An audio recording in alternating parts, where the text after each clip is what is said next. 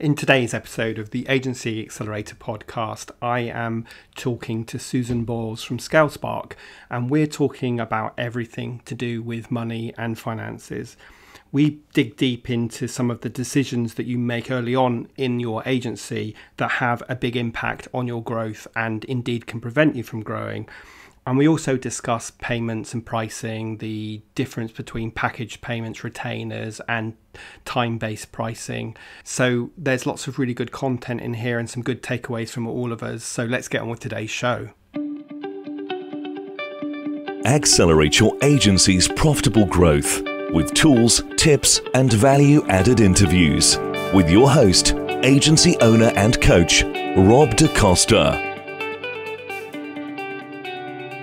So in today's episode of the Agency Accelerator podcast, I want to talk to you about finance, which is a topic that I don't talk directly about very often, but we're lucky to have Susan Boles with us today, who is a virtual CFO and operations advisor for agencies, and she works at an organization called ScaleSpark. And she focuses on helping agencies get clear on their numbers, truly understand their inner workings at a deeper level, so that they can make decisions from a place of intention and purpose instead of panic, which seems particularly relevant at the moment. Susan has over a decade of experience as a CFO, and she's on a mission to help agency founders build sustainable, resilient businesses. And Susan also runs her own podcast called Break the Ceiling, the show that breaks down unconventional strategies that you can use to save time, boost your profits, and increase your operational capacity. So welcome aboard, Susan. I hope I did your sort of biography and background some justice, but is there anything else you wanted to fill us in on? No, I think you did a great job. Thanks for having me. I'm really excited for this conversation. Good. So tell us a little bit about the kind of agencies that you typically work with and what would be the kind of common problems that you see them having. Oh man, how much time do you have?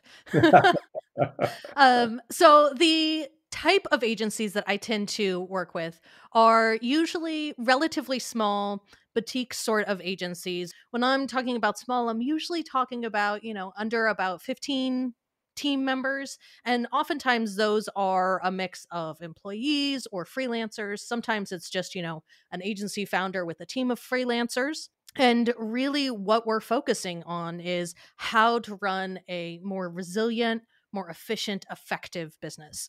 So, we talked a little bit in my intro about how I handle finances. And to me, finances are really intermingled with the rest of your business.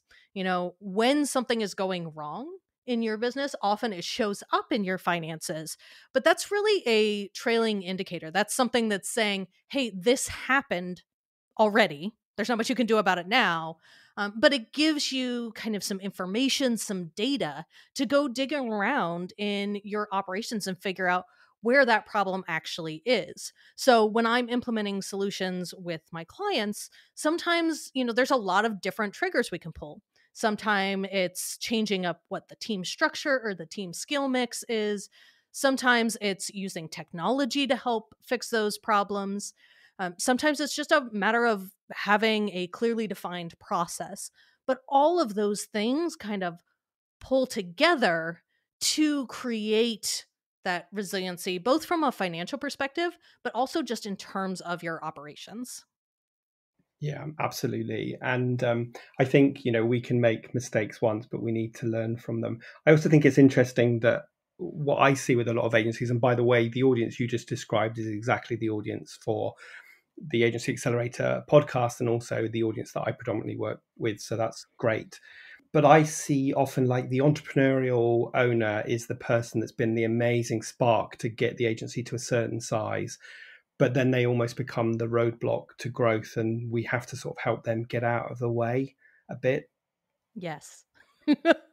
Yeah, absolutely. What is really interesting is the timing on this one. So the kind of series that I've been running on Break the Ceiling lately came out of a conversation that I had with someone, and they asked me, what is the number one thing that you are constantly fixing with your clients? And when I thought about the question, there really wasn't anything tactical. We weren't actually fixing the same problems. But when I really started to think about it, I realized that almost every solution I was putting in place was something to counteract uh, something that the founder or the business owner had either put in place, or their kind of concept of how the business should run. They brought their own idiosyncrasies to the table, and oftentimes were really just getting in their own way. So a lot of the solutions that I was bringing in were systematic ways to kind of short circuit that need for founders to get in their own way and mess up their own progress. Things like being a bottleneck. Like, you are the person that all the information has to funnel through, and that creates bottlenecks for your team. It creates issues with them not being able to do their jobs effectively. Um, Things like procrastination, avoiding what avoiding doing the work that's important. Um, some of the other ones, we're talking about the relationship that you have with your business, or money mindset, and how the kind of money beliefs, the money stories that you have as a founder, you bring those into your business. And it's really hard to see them from the inside. I describe it kind of as being inside a glass box. You can't see it, but it's actually what you are bumping up against. And so a lot of what we talked about were really those issues that the founder is bringing into the business, that my work with them tends to create operational solutions to counteract those ways that we get in our own way. Absolutely. Yeah, I completely agree. So talk to me a little bit about the beliefs on money and the money mindset, because I think I'm interested to hear what your angle is on that, because I know sometimes I say to my clients, often when they're talking about pricing, I say to them, stop thinking about whether you think this is expensive or not, and start thinking about the value that you're delivering your clients, and price based on that value, not your own personal beliefs. So is that what you mean by that, or do you have some other take on it? I mean, some of it is for sure. It always comes up in pricing because, especially in service businesses, we tend to sort of associate our value with our price, if that makes sense. What our worth is. We tie that very heavily, personally, to the price of the services that we're offering. And, our perception of how we value money is really heavily influenced by our previous experience with money. So, what I mean with that is, your beliefs about money start in childhood. So, if you have parents who were, saving every single penny, maybe, as an adult, you rebel against that and you spend every single penny that comes in as soon as it comes in. Or, if maybe the opposite, your parents never had any money, maybe you turned into a super saver and you're too afraid to invest money. You're too afraid to spend money to invest in growing your business. And those are just, like really baby examples.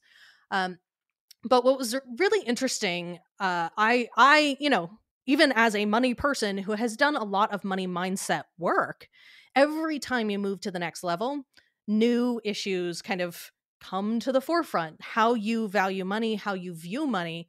Every time you take kind of the next step up in your business, you have to deal with those issues at that new level. And so if you are thinking about, your goal is, oh, I want to hit 7 figures, I want to hit 8 figures, but to you, the biggest number you can kind of envision is like 100 or 200,000. It's going to be really hard to take that next step in your business to hit $1 million or hit $10 million, because your brain like just can't comprehend it, and it puts limitations in place in your mind. And so money mindset work is one of those things that I really don't think you can ever kind of do enough on. There was 2 things that you mentioned when we were talking prior to today's podcast that I wanted to dig a bit deeper into. And one of the things you said was that the decisions that you make in your agency can be a big reason why you're hitting a ceiling to growing your agency. So I just wanted to touch upon that with you for a bit, if we can. Yeah, so we've talked a little bit about some of them. As a founder, we come in with these preconceptions. And for a lot of agency owners, they're coming out of industry. They're coming out of other big agencies. You tend to structure your business in the way that you expect it based off of your experience beforehand. So Yeah. if you came out of a big agency, you are coming into your agency kind of with those same assumptions that that's how you're supposed to do business. And it makes it really hard to think outside the box or think of creative ways to operate. And the truth is that as an agency, or really any service business, you can design your business to be whatever you want. You can package your services however you think. If you like doing intensives, you can do intensives. If you like doing long-term one-on-one retainers, you can structure your business that way. But often it's really hard for us to see that and see our own influences. So I have a really good example of this. I had a client I was working with a few years ago where I was doing this software implementation. We were implementing a project management tool that also integrated with like finances, right? And it was a digital advertising company. So they managed Google ads and Facebook ads and those kinds of things for their clients. And the way that they were charging their clients was to charge this management fee, right? Pretty standard practice. But what had happened is that the way that they were calculating this management fee did not work with modern software systems. It wasn't the same way you would calculate margin or calculate markup. It was kind of a circular reasoning that was causing a lot of problems. It meant that we were having to develop custom workarounds. We couldn't take advantage of the automations from the system that they were using. And when I went back and I was like, hey, this is a real major sticking point that is causing a lot of problems for you. Where did this come from? Why are you doing this way? And the answer I got from them was that one of the founders of the company had come out of the television advertising industry. They weren't in television advertising, mind you, but I guess this is how they had calculated ad rates for TV ads. Right. And that is where this whole concept came from. And it was really causing them so many issues, but they couldn't see that because they came in just going, oh, well, this is how it works in TV, so we'll just apply that here. And it was actually causing them operational limitations. It was costing them more money because they had to implement more expensive customized systems. They couldn't use off the shelf. They couldn't automate a lot of the processes because somebody had to stop and kind of back calculate what was happening. And so that's just one example of a default decision that they made really at the beginning of their business that, 5 years down the road was actually causing them to not be able to grow. And as they were, if they wanted to grow, they had to bring all of these extra people in, operational people, to execute this process that, a simple tweak in, okay, well, let's rethink how we're generating our revenue. Let's just go with a straight margin calculation, or there are lots of options there, but instead of doing that, they were having all of these issues because of that one decision. It's amazing, isn't it? I think it's that sort of adage that we know what we know. Mm-hmm. So people start, and often they were freelancing before, like you say, working in a big small agency, but they have that experience and that's what they bring with them. And so they do things that way because they don't know any better. And actually, we'd be all really smart to go and get external input, whether that be through a coach or through partnering with other agencies or just going and seeing what other agencies are doing, or bringing in staff that have experiences at other agencies, so that you can constantly be looking at your best practices, your practices, and do it in the best practice way, or look at systems and processes and constantly thinking, how can we do this better? Yeah, I mean, to me, the number one most powerful tool in my arsenal is asking, why are you doing it that way? And if the answer is, well, we've always done it that way, or that's how the industry operates, or that's just how it's done, that's a pretty good indication that it is a decision that you kind of made by default. It's not something that is necessarily serving the business that you're running now. And that's a great place to start digging in and researching other alternatives. Yeah, I'm amazed at how many agencies still price and sell on time to Ugh. clients, and they talk about hourly rates or daily rates, and it's just, I mean, I've spoken about this many times before because it drives me crazy.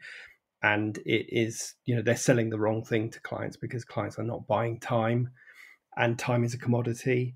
But so it's quite a lot of work and I'm no mindset expert either, but it's quite a lot of work to get them to change that way of thinking. And they have all these limiting beliefs that they put in their way to justify why they're doing that or why they can't change. Like the clients won't accept it, or this is how Mm-hmm. it's done in our market, you don't understand. And it's Yep. like, actually, I do understand. It's just that you're kind of stuck in that rut, in that way of doing things, and you actually need to see that there are other better ways to do it that ultimately will lead you to be more profitable. Yeah, and also I think a lot of the times, we're thinking about this from the perspective of the clients. Oh, the clients won't accept it. But if you think about it from the perspective of you being the client, would you rather know upfront how much something is going to cost you, or would you rather figure it out later on when you get the bill that suddenly you have to pay? From the client's perspective, I would certainly much rather know upfront exactly how much it's going to cost, pay you for your package price, and be able to budget that into my expenses versus, well, I think it might be around this much, but then all of a sudden when you get the final bill, it's $5,000 or $10,000 more than you were expecting, and going, oh my gosh, how am I going to pay that? That brings me on to the second point that we discussed prior to the podcast, which is how an agency's pricing and payment strategy can have a huge impact on how easy or hard it is to run that agency. So just talk us a little bit about your experience and views on that. Yeah, so if you think about kind of the workflow for a traditional time and materials billing, right? So you send a proposal, then you need a system to be able to track your time, your team's time against that project, because if you don't know how much time or how many materials you've spent, it's really difficult to tell them, how much you need to charge. And if you forget to track time, then you're kind of screwed. So first you need a system to track time. Then you need a methodology, either a person or a software system that can turn that time into an invoice. Then you have to send the invoice to them. Then you have to wait for them to pay. If they don't pay, then you got to go chase them for payment. And, potentially there is the risk of them just not ever paying you. I've seen that happen. It's not all that uncommon. But that is a very long, complicated workflow compared to something like we have a package price or a monthly retainer that we charge you upfront or automatically. And the onboarding process works like here's the proposal, you sign it, you set up your payments, and either we charge you all at once or we charge you every month automatically. And that's kind of the whole administration for that process. And the impacts of this are both operational. So instead of having to administrate that very long, complicated process where there's lots of opportunities for the system to fail, maybe your team member that is creating the invoices is out sick, and so they don't get the invoices out on time, or, at the end of the workflow, the risk of them not paying you, versus having upfront or automatic payments that require pretty much no effort on your part and also guarantee that you get paid when you need to get paid. The bills go out regularly every month, but by not setting up automatic or upfront payments, you are really creating this big risk for you that you're going to be required to send money out to pay your bills before the money that comes in from the work that you've done actually shows up. And there's a big gap in there. So there are a lot of benefits to this, but one of the best things about pricing your services in a package is that you can do that upfront payment. You can do automatic payments because you know how much it's going to be. And that benefits both you and your clients, like I talked about. Mm. So I am very passionate about the payments part of the process because I've just seen it create so much work on the administrative side just to get paid when you really could kind of flip the script here and figure out a way to get paid up front. And so, yeah, that sounds really interesting. And I guess it's sort of the ultimate goal that most agencies would have. When you talk about a package price, I'm interested to hear your views on how you manage to ensure that you're profitable internally. Do you still recommend that your clients do internal time tracking just to make sure that they are managing people's time effectively and not over servicing the client. Yeah, definitely. So I am a huge proponent of tracking your time because that's a really powerful measure of data. If you're going to Mhm. look at data in your business or how profitable, say, each client or each project or service line is, you need to know how much time it's going to take you. In a service business, your inventory is actually your time. That is what's very limited. And you want to make sure that you are spending every hour in your business doing something that's actually creating some return on your investment of that time. So I absolutely recommend you still track your time, your team's time, um, down to the project level. The difference is that you don't have to then turn around and turn that into revenue. So when you're looking at kind of trying to decide to start packaging your services, I always recommend that you look at data of what you've already done.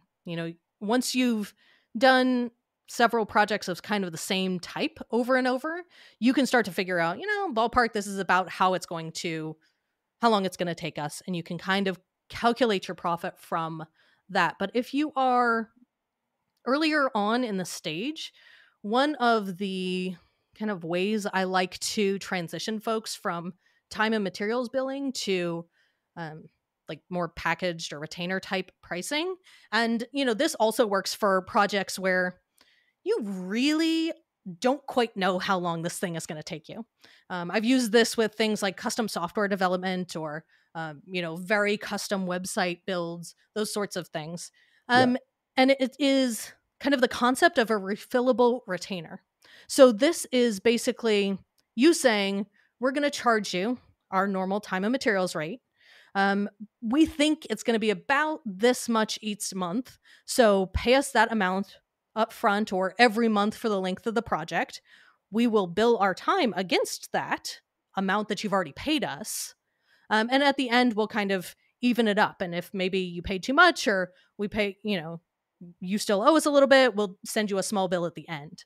And that's a good way to kind of transition, not only to get data. If you're not, if you haven't been tracking your time against projects, it can be really hard to figure out what's the right package, what's the right price, how long is it going to take me, how do I figure out if this is going to actually be profitable. So that kind of concept of refillable retainer is a good transition to get you into that upfront pricing, so you're getting paid on time, but also collecting data to start giving you more information to adjust the packages or build packages later on. Yeah. And you know what? This is exactly what I tell my clients. It drives me crazy when people are still selling time to clients and still reporting on time to clients because it takes so long to create those reports, which is an Oh, it admin does. that they shouldn't need because the client doesn't really care. They care about the results. But also when we start talking to clients about packaging or retainers, and like you say, they're not quite sure how long something's going to take, then they really struggle to get the pricing of it right. Hmm. And I say to my clients, look, this starts from the very first conversations you have with that prospect before they become a client, so that you start to ask them the right questions early on about what they're trying to achieve, what good looks like, what success looks like, so that you can measure against that during the project. And you're building this partner-partner consultative relationship with the client rather than the imbalanced supplier-customer, where the customer beats the supplier up and questions why it took an hour to design that logo or whatever, which is crazy. But you'd be amazed at how many companies still work that way. But the message that you've just given, Susan, and the message that I give my clients all the time is that you need to build this wall between how you work internally and what you report to your clients. So internally, we have to keep measuring time because there's no more efficient way of doing it. And when I ran my agency, all we had was an Excel spreadsheet. There was no great time tracking software like there is now. So it's a lot easier now to do that. And by tracking time, we start to get our more junior members of our teams to start to think more commercially. Otherwise, we're in danger of someone wanting to create a piece of art with their design, their web design or their logo design, whatever it is, with no concept of how much the client is actually paying for this. So they spend way, way more time than they should, and they have no commerciality about it. They just want to do a nice job. And of course, then you find you're not profitable. Absolutely. And, there's this kind of other side of packaging your services in terms of how long things are supposed to take. If you have good data about how long this kind of project takes you, you can start focusing in and drilling down on, where are those hours really being spent? How can I make that part of the process, that part of delivering this project, go faster or operate more efficiently? Are there templates I can use? When you have data about how long it takes, you can really start figuring out how to deliver that more efficiently. And the part of the problem that I have always had with kind of time and materials billing, and a lot of the times you'll find this with like your accountant or your lawyer, is that when they bill you by the hour, the incentives on how well that should go are kind of screwed up. From the perspective of the person billing in time and materials, it's to your own benefit to take as long as humanly possible to deliver that thing. That is what the financial incentives of time and materials billing are. How long can I take this? Versus Exactly. if you are charging them one flat rate, it is to your benefit to start delivering as efficiently, as high value as possible. And it really aligns the incentives of everybody kind of operating together in what I think is the right direction. Yeah. So I think the really big message there is make sure that you are recording data so that when you are quoting for work and putting proposals together, you are really looking back at historical data to help you get as accurate quoting as possible so that you don't end up having to massively overservice the client in order to deliver the project or keep them happy. Yeah, absolutely. And I think kind of the next level of that is really becoming the expert in knowing what your client actually needs. Most of your clients are coming in knowing that the end result is that they have to have a website or an ad campaign but what they actually care about is that thing going to benefit their business? Yeah. And you at the agency are the expert, because you see this all day. You know what works, you know what doesn't. And as you take that data in, you can use that information to create the services and the packages that that is actually what they need, and then turn that into a repeatable process that allows you to actually profit more the better you get at running that process. Yeah, absolutely. That's kind of like you were saying earlier. It's about asking the why question again. Like if someone says we need a new website, the first question the web company should be asking is, why do you need a website? What do you want it to do for you? Yeah, Because absolutely. if you don't understand that, there's a good chance you're not going to deliver a project to a happy client. So I've got two more questions for you, and the first one, I don't know if I should ask three or one, but what's the top tips you would give to any small agency owner that's maybe a year or two into running their agency? They may be just themselves or one or two staff. What would be the kind of key tip you would give them about what they need to do? So we already talked about this, which is flip your payment system so that you're getting paid upfront or automatically. That's important for the financial health of your business. But also, if you are the only person in your business, being able to kind of short circuit that time that you have to spend on administrating your business. So, calculating the time, sending the invoices, sending time reports, following up to collect payment, putting systems in place to kind of short circuit the need for you to do that administration early on in your business can make a really that's just a huge game changer. And it means that your team can stay smaller longer. You don't actually need to bring somebody in to go do that part of the operations. So any administrative stuff that you can either eliminate by having computers do it is always a good place to go, especially at the beginning when you're trying to keep costs low and operate really lean and effectively. I mean, it's kind of easy to figure that out. This is a simple thing I say to people is what do you think your hourly rate is? What do you think you're worth? And they'll come up with a price. And then I say, well, every task that you do, is it at that price or higher than that price or lower than that price? And if it's lower than that price, then why are you doing it? So if I'm charging myself out notionally at, £200 an hour, but I'm doing a task that's worth £50 an hour, why am I doing it? Why am I not paying someone else to do it or delegating it or or automating it? So my last question, which I ask every single guest that comes on to the Agency Accelerator podcast, is if you could go back in time and give your younger business self one piece of advice, what would that be? Really, I think the best piece of advice, the thing that's really been a game changer for me, is a willingness to dig in and learn. Being willing to understand what is happening behind the scenes really empowers you to make better choices, to make different choices, and to understand why you're making a choice. So my best advice that, has been pivotal for me all the way along has been invest in learning about how to run a business. Most of us spend time, we come into business, we know that we want to do the thing that we want to do. Maybe we come in and we like doing web design, so we start a web design agency. But there's not really a great methodology to learn about how to run a business well. They don't teach it in school, and they don't like hand you a card when you become a business owner that says, "Oh, you're a business owner. Here's what you need to know." So, spending time learning how to actually run a business uh, really will pay off huge dividends. Good advice. I always say to clients that if you're going to run your own business, you need to be good at doing three things. You need to be good at delivering whatever it is you do, so web design or PR or whatever. And I'm assuming that you're good at that because that's why you want to start your own business. You've also got to be good at finding new business, so business development and sales and marketing and all that stuff.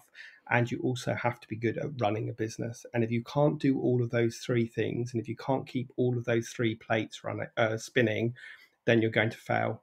So, Susan, if people want to find out more about you and your business, where would they go? So my website is scalespark.co, or, subscribe to Break the Ceiling. We talk about this kind of stuff all the time. It's really there designed to help people overcome those default decisions and give them a place to go to research new, cool stuff about how they should run the behind the scenes of their business. Brilliant. Okay, well, I'll put links to both your website and the podcast in the show notes of this episode. And I just want to say thank you so much for joining us today. Yeah, thanks for having me. This was really fun. So I hope you enjoyed that episode. Although it was focused on finance, we ended up talking about a lot of the same things that I talk about all the time. That'd be value pricing, fixed project fees rather than time-based selling. I really like the idea of trying to get clients to pay up front because it's going to manage your cash flow. That's particularly important at the moment. And I also like the message that we should all be continually investing in our own education so that we keep learning. So there we go. I'll see you next week. And in the meantime, please make sure you have subscribed to the podcast, and I would love you to share it and also leave a review as well, because as you know, that really helps with the search rankings. And until then, I hope you have a great week, and I'll see you next Thursday.